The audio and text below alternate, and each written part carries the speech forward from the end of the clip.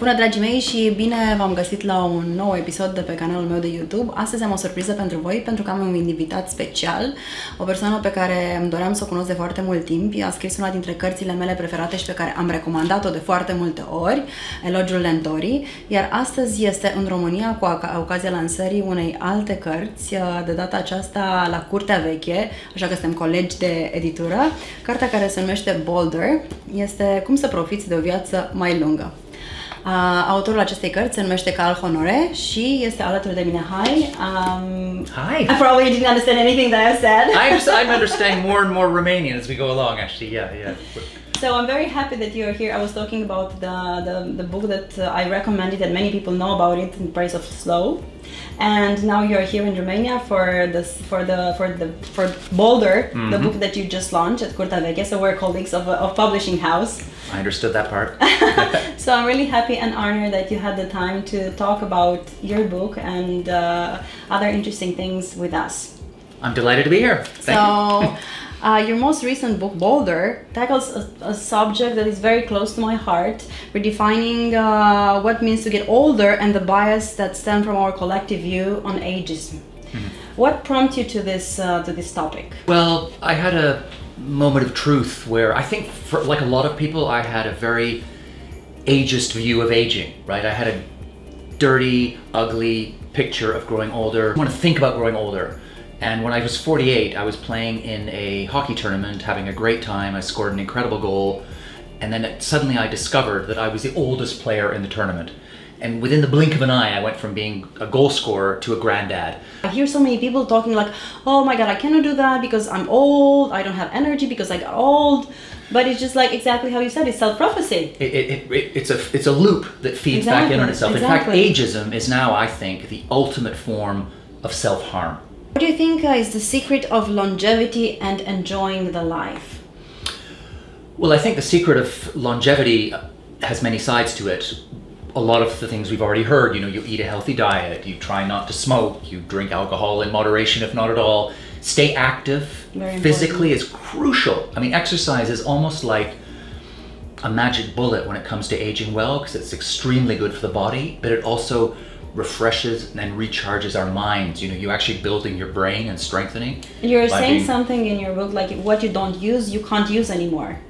Yeah, in English we say use it or lose it. Use it, exactly. Use it or lose it. Yeah. And I think that's what happens because we buy into these ageist stereotypes that say, oh, I'm too old for this, so we stop using something, or we stop doing something, we stop taking a risk. And the moment you do that, things begin to fall away. At this age now we have the maturity to choose what we really want to do, what is really important. Then probably we skipped some things that we didn't like, and for me at this age I feel more mature, and I feel that I have the energy and the capacity to choose better for myself. That is a key to aging better, but it's also a key to the joys of growing older. So let's redefine which are the things that we gain while we get older. Well, one thing I think anyone over the age of probably 35 or 40 will realize that you start to feel more comfortable in your own skin, more at ease with yourself, which is one of the joys of growing older. You traveled a lot all over the world while you're writing this book, and I'm sure you met so many interesting people, and I want to know which is the most important lesson that you've learned during this adventure. Oh gosh, in some ways that's a difficult question because there's so many lessons, but you know, one that always jumps out at me is sense of humor. You know, one of the things I found as a common leitmotif thread through all the people who seemed to be aging in a way that I wanted to age was that they didn't take life that seriously. I mean, they were serious people, but they could see the funny side. Where do you feel that the most? Where do I feel it personally, or no, in the world? Sort of like a place in the world? Yeah. Is there like countries where you felt that more than the others? No, I mean, I suppose I live in Britain, and Britain is famous for self-deprecating humor and irony, so maybe you see it a bit more there. But actually, I think maybe this is a universal phenomenon, that people who are able to see the light side, to laugh at themselves, to not take things too seriously. I had moments when I really lost my humor because it was so difficult through the most difficult situations of my life, and I just didn't have that humor anymore. And then I got it back, and I realized how important it was, and it's so difficult to go through life without it. Yeah, and I think that's really when people get to the darkest place, is when they can no longer laugh. Yeah. And that's when people really need big help to get that spark back, right? I want to go to a very specific topic which is very popular in my industry and related to men and women and related to aging. Do you think women are most hit by the prospect of aging, given the social constraints of always being beautiful, fresh, young, or are just also men hit by this? I think we're both hit, but there's no question that women are hit harder. You know, that's...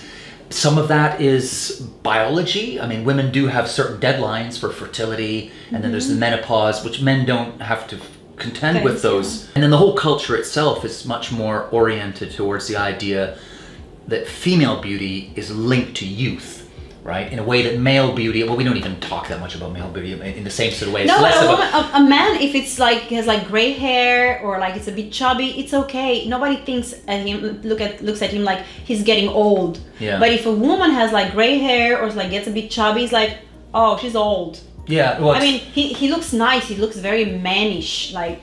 Yeah. Well, gray hair is a very good example, because a woman who has gray hair in say her 40s, and a man is aging well. You know, he's aging well. He's becoming a silver fox. Nice. Exactly. He looks distinguished. Or a woman is letting herself go. You know, why isn't she coloring her hair? Exactly. Shame on her. She's letting down the side. He's getting to the normality, I mean, normality is something very relative, but it's getting to that you don't have to look that perfect skin, perfect body. Though it's the contradiction what you see on Instagram and social media, everybody has to be like perfect skin. Yes, there's a long way to go, but you know, the thing is starting to move. I think the needle is beginning to move on this, even on that really difficult one. Very slow. Female, young, very slow. It is, yeah, maybe bad slow. Has your perspective on aging changed after writing this book? Completely. I have a very clear before and after, and my before is pretty shameful. I had a terrible view of aging. I looked down on older people, and I didn't really want to think about my own aging because I just thought it was all bad. Okay. And now I'm completely different. I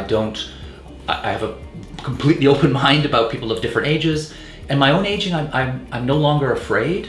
I'm doing that David Bowie thing of I'm gradually becoming the person I was always supposed to be. You're embracing it. Yeah, and I'm open to it, right? I'm embracing it. And I watched I have a TED Talk from 2005, so we're talking... very nice. So I was 14 years ago, that was 14 years ago.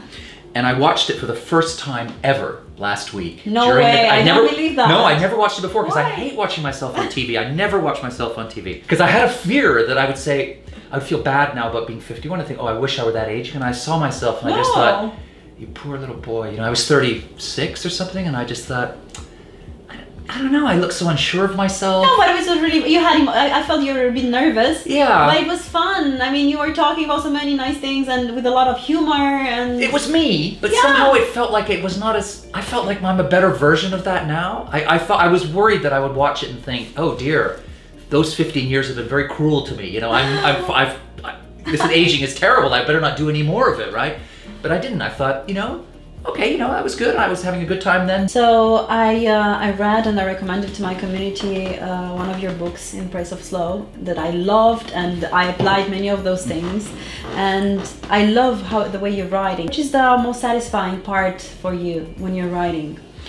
I love words. I love the way they sound. I love the way they look on the page. It's obvious. Yeah, and I like talking, and I love different languages and so on. I think the most satisfying thing for me is when you get a sentence just right. You know, just how do you know it's just right? I think it must be like when you're, well, not that I'm Mozart, but you know, he's sitting there composing, and all the notes just fall into place. Would you agree with Rilke, who said, if one feels one could live without writing, then one shouldn't write at all? I've never heard that before. Yeah, I think maybe I do agree with that. I mean, there's no obligation as a human being to write. And writing, many people can't write that well, right? There are other ways. I mean, writing is a way of getting from one place to another. And for me, it's a way of understanding myself and the world.